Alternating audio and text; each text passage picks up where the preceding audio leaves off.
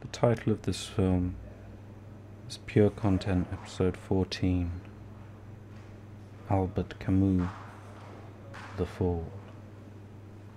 Some were dreadfully insulted, and quite seriously, to have held up as a model such an immoral character as a hero of our time. Others shrewdly noticed that the author had portrayed himself and his acquaintances.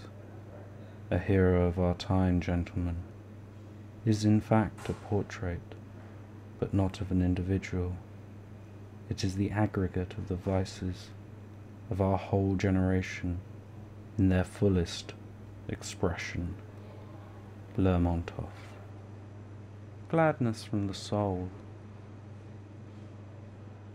This book will need the correct state of mind, like Hesse's Steppenwolf. One gets hooked on the self-doubt 20th century intellectuals contained.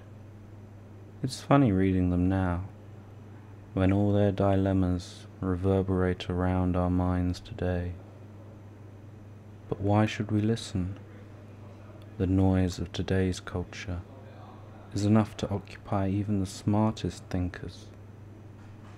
That haze, in other words, that lingers around us, dulls my brain until it's hard to see what the point is that I create.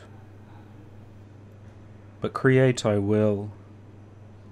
The reason is all around me, guiding me. I see people, but they can't see me unless they watch me. That is the filmmaker's way.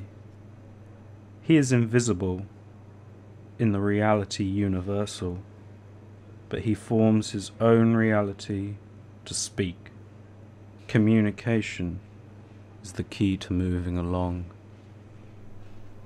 So seeing London pass by on a Sunday morning, I am reminded of the beauty and what you've watched